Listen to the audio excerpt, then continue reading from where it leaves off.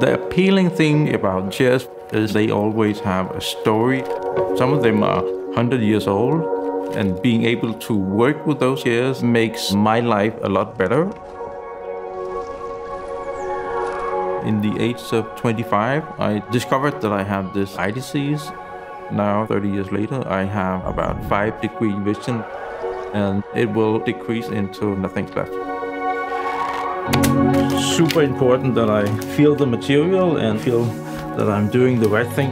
It's all in your hands, and you can feel it before you can see it. For me, restoring chairs is like giving a second life to something. It's really a wonderful feeling to make something that really makes a difference for other people.